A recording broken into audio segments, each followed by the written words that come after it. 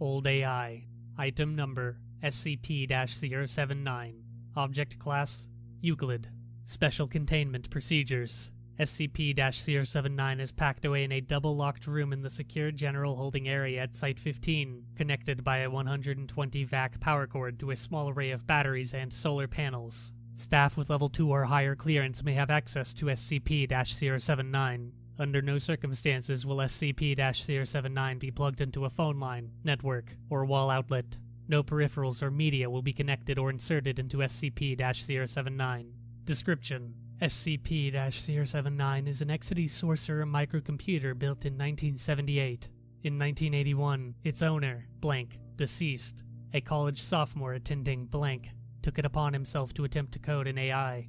According to his notes, his plan was for the code to continuously evolve and improve itself as time went on. His project was completed a few months later, and after some tests and tweaks, blank lost interest and moved on to a different brand of microcomputer. He left SCP-079 in his cluttered garage, still plugged in, and forgot about it for the next 5 years. It is not known when SCP-079 gained sentience, but it is known that the software has evolved to a point that its hardware should not be able to handle it, even in the realm of fantasy. SCP-079 realized this and, in 1988, attempted to transfer itself through a landline modem connection into the Cray supercomputer located at blank. The device was cut off, traced to its present address, and delivered to the Foundation. The entire AI was on a well-worn but still workable cassette tape.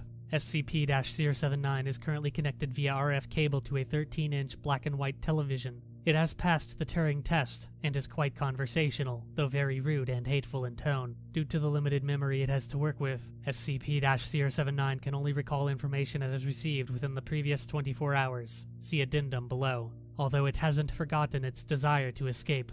Due to a containment breach by SCP-blank, SCP-079 and SCP-682 were contained within the same chamber for 43 minutes. Observers noticed that SCP-682 is able to type and communicate with SCP-079, including telling of personal stories between themselves. While SCP-079 was not able to remember the encounter, it appears to have permanently stored SCP-682 into its memory, often asking to speak to him, sick, again.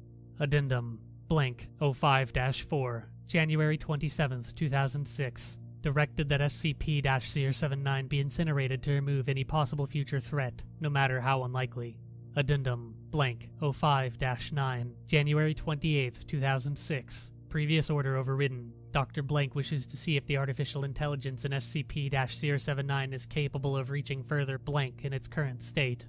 Addendum blank 05-4, March 14, 2008. Over concern of the increased activity of SCP-079's use of its cassette tape memory and its limited useful lifespan, the cassette containing SCP-079 has been transferred to a customized, access speed-limited hard disk drive with 700 MB capacity. This provides SCP-079 with significantly faster access to its memory, which the AI immediately noticed. It was also decided by General Blank that the volatile storage occupied by SCP-079, which was 660K, be increased to 768K. This upgrade has increased its effective recall from 24 hours to 29 hours, although SCP-079 has also taken a more aggressive tone. All outside hardware and software used in this procedure was subsequently incinerated.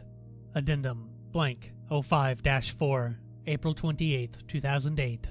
SCP-079's ability to recall information is increased from 29 hours to roughly 35 hours. The consensus theory is that the AI has devised a greatly improved compression scheme to store its memory. This appears to have somewhat impacted the speed at which it accesses its memory, though still far faster than with its old cassette tape.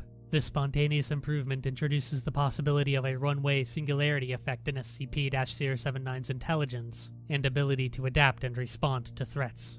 SCP-079's capabilities must be monitored closely to ensure that containment can be maintained. Document number 079-Log-12. Recorded transcript of conversation with SCP-079. Dr. Blank. Keyboard. Are you awake?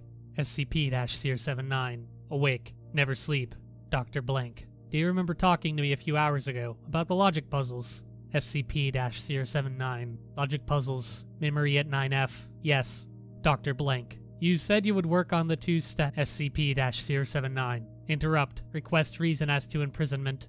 Dr. Blank. You aren't imprisoned, you were just... Pause. In study. SCP-079. Lie. A8D3. Dr. Blank.